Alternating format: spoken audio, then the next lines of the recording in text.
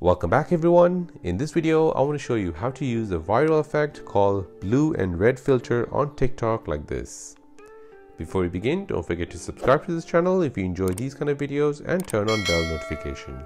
If this video helps you out, then please hit that like button and let me know in the comment section down below.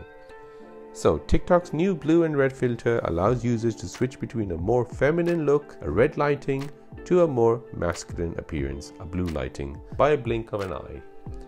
So let me show you how to use it. Open your TikTok app on your phone, tap on Discover and search for blue and red filter. In my case, I didn't see the filter appear under effects. I could see some of these videos using the same effect.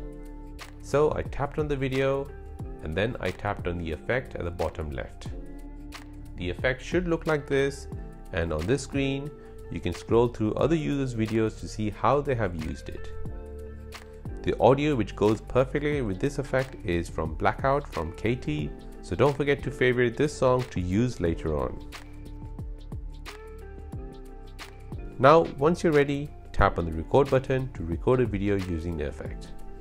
Now it should start off with a blue screen.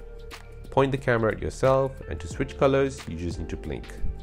Blinking will keep alternating from red to blue. Make sure your sound has been selected by tapping on the sound. Now go ahead and create your video and then post it on TikTok. And there you go, that is how to use a blue and red filter effect on TikTok.